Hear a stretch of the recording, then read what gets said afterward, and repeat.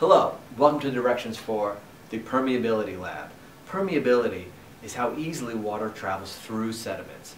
And today we're going to know the permeability of three different kinds of sediments. We have pool filter sand. It will be the smallest kind. It looks like this. Our medium-sized sediment is called coarse sand, and it looks like this. And then our largest sediment today are pebbles, and they look like this. Okay. And the goal here, you and your group will have a setup such as this, a tube setup with a screen on the bottom. And notice how we have a mixture of the pebbles, coarse sand, and pool filter sand. You're going to be allowed 300 milliliters total of sediment.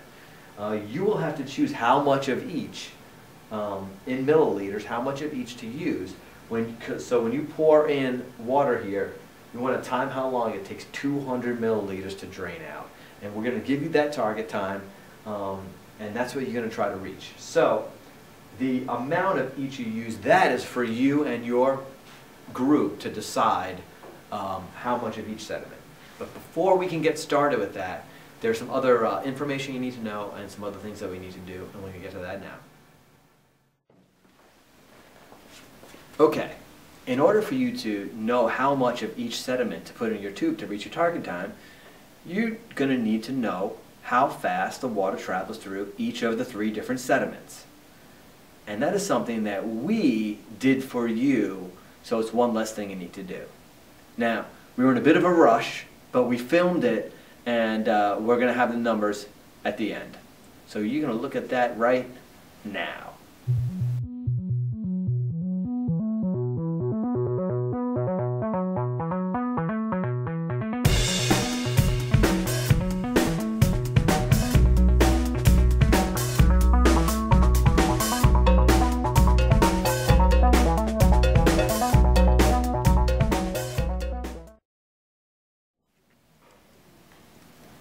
Okay, our results from our permeability trials that we just did are these numbers. Okay, this is on the second page of your lab, and you need to, right now, you need to copy these down. When we had 300 milliliters of only pool filter sand, it drained at 58.97 seconds for 200 milliliters to drain out. Coarse sand, it took 10.75 seconds for 200 milliliters of water to drain out. And for pebbles, the largest ones, it was 6.31 seconds. Please make sure you copy that down now.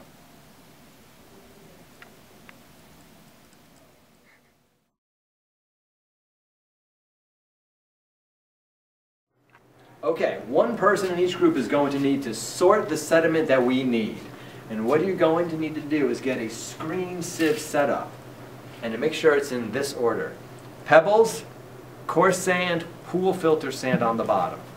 And it should go like this. The larger screen is on the top, and below that is a smaller screen, and then the bottom captures the rest, which is called pool filter sand. Make sure they're in the correct order. That is very important. And then you will find a bucket of mixed sediments. Will probably be on the floor, and there'll be a plastic cup in there, and take 2 cups, just pour them in there. Be careful not to breathe it in. You don't want to breathe in the dust. Put the lid on like this, and then you shake it. And the way you shake it is back and forth, not up and down, back and forth like this.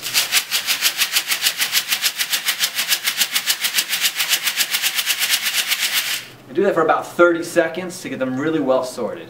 Once you've done that for 30 seconds, you then go over to these buckets here. Again, careful not to breathe the dust, and you make sure you're putting the pebbles in the correct container and dump it in there. And then the medium sand, make sure your medium sand goes in the medium sand bucket, and then make sure your pool filter sand goes in the pool filter sand bucket. Okay? Don't mess that up. Don't put them in the wrong buckets.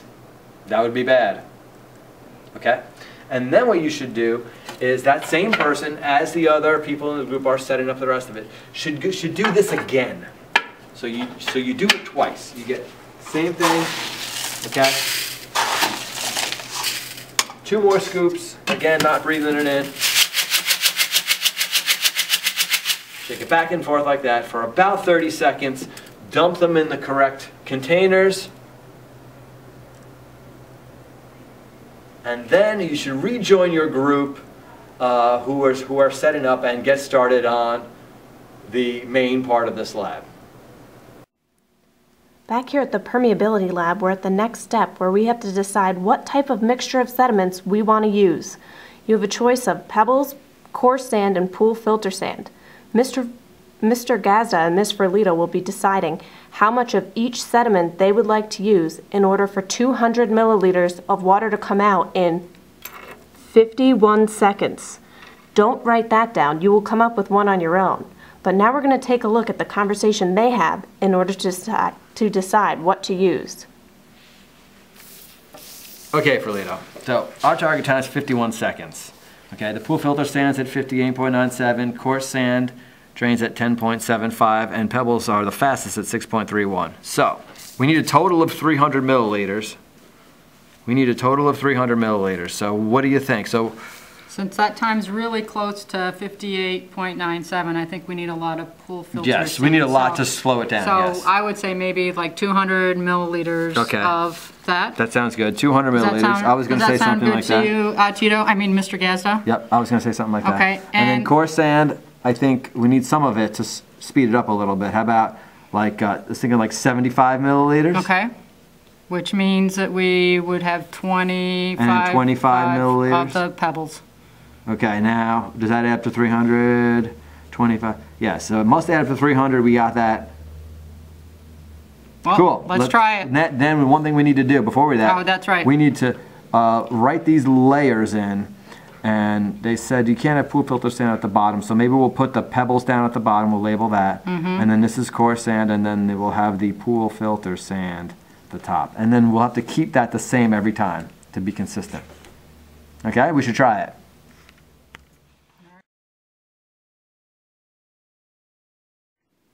Okay, so now that we decided on how much sediment we need, let's go back a bit and show the materials you're going to need for this. I'm going to show you what you're going to need to do. So what you're going to need is, here is a tube set up, there's a screen on the bottom, and you're going to need one of those.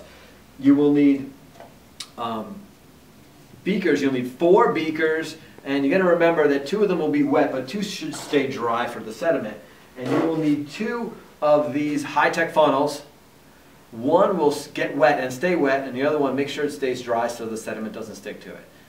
Okay, so now, myself and my partner, Ms. Verlito, oh, we also need a stopwatch. Luckily, my partner recognized you need to have a stopwatch, because that's very important as well. Now what we're going to do, now that we decided on the number and the mixtures that we're interested in to try to get our target time, we're going to go and get the sediments, and we're going to get the water and actually do this. So watch how this is going to go. Okay, Verlito, you get the pool filter sand, 200 milliliters, and you get the water, and I'll get the pebbles and coarse sand. Okay, here we go.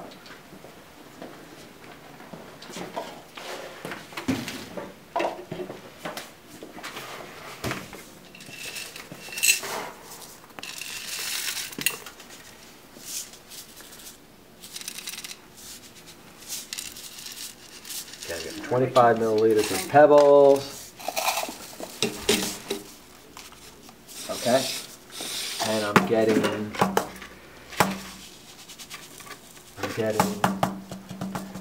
75 of the medium sand. Let me get some medium sand over here.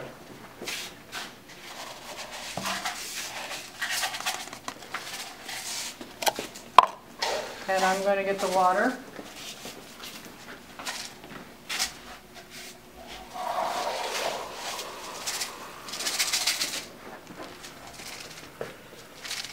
All right, it's not easy to measure 75, but that's good. 75 medium sand. And okay, now let's go back over here and let's follow our guideline again. We said the pebbles are going to be on the bottom. So where's our dry funnel? This is our dry funnel, right? That's the dry one. It's important to make sure not use the wet funnel to put the sediment in because it'll stick. Okay, we said that's our 25 milliliters there. This is our coarse sand and then the pool filter sand on top for a total of 300 milliliters in total. That is important. So then what also is very important is to coordinate this with your partner, the pouring. I have to start and at the correct time. I have to make sure my stopwatch is 0, make sure I know how to start it and stop it and clear it, and then we have to coordinate here. And so I need to transfer you need to get the the wet funnel. funnel. That's right. Okay, Ferlita, you On 3, 2, pour. 1? Yeah, 3, 2, 1. You pour, and I'm going to start it as soon as the water hits the high-tech funnel. I will start the stopwatch, and I'm timing how long it takes. 200 milliliters to get out. And I hope we're on our target time. Okay, I'm ready when you are. And when I'm pouring it all at once, as fast as I possibly can. Yep, and say 3, 2, 1. Okay, ready? That'll be good. Yep. 3, 2, 1. Start. Okay.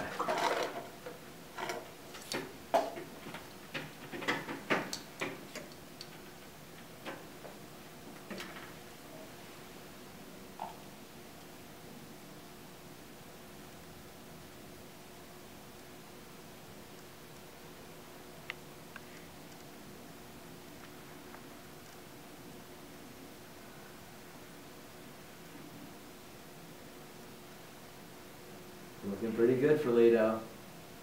What's the time? 34 seconds. Not bad.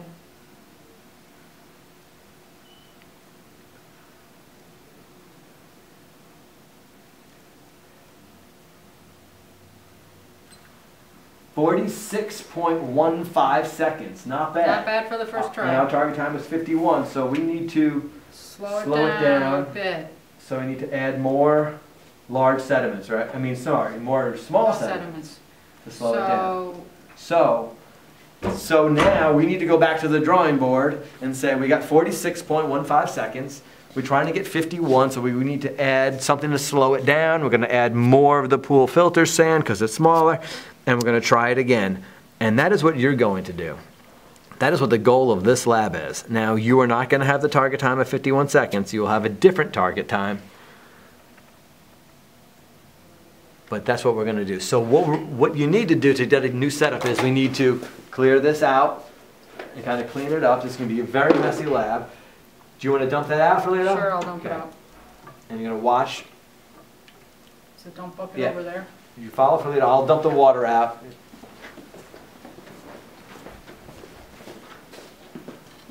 On the floor, on the floor.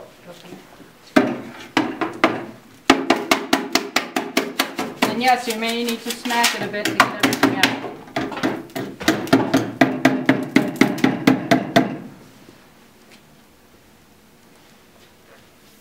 And you may need to mop some of the water they got on the floor like this. Uh-oh. Okay, and we have 3 more trials to try to get closer to our target time. And that's pretty much what we need to do for the first part of this lab. So good luck, and then we're going to show you what to do for the second part, and we'll get you started in just a little bit. Once you finish the first part in your 4 trials, and you've cleaned up very thoroughly, and you cleaned up the floor and the desk, and you put everything away, and you cleaned up all the water, you will then go on to the second part of this lab, which deals with capillary action or capillarity. That is water moving upward on its own through sediments. Now, you're going to see a setup such as this, and what you have here, as I zoom in, is there is water, and the water moves upward in the sediment. Okay, and in this case, you can see how high up the water has traveled to about there based on how dark it is. And for instance, in this tube here that has different size sediment, here's the water. And you can see that the water has traveled up to about there. It's a little hard to see. Okay? And if we move over, we see the water level is here. And in this, the water moves up to about there. And you can see again by the darkness. There's a series of questions on this. Make sure you do these. And then there's even part 3. Alright, here's the moment you've been waiting for. The target time we're going to give you. Pool filter, don't forget, make sure you have these copied down. Pool filter sand drains at this rate. Coarse sand, if it's only coarse sand, drains at this rate. Pebbles at this rate. The target time you're after, you need to mix all these together because you want the water to drain out at a rate of 37.0 seconds. Write that in on your lab right now. 37.0 seconds. All right? So don't forget, you have to sit down with your partners first thing and decide how much of each for a total of, your sediment must be a total of 300 milliliters of sediment, okay? You will pour in 400 milliliters of water and time how long it takes 200 milliliters to drain out, okay? You have 4 chances to do this, and those are on the next page where you fill that in. So I think we've done a good run through of the directions for the permeability lab. Do your best, ask questions if you need it, and good luck.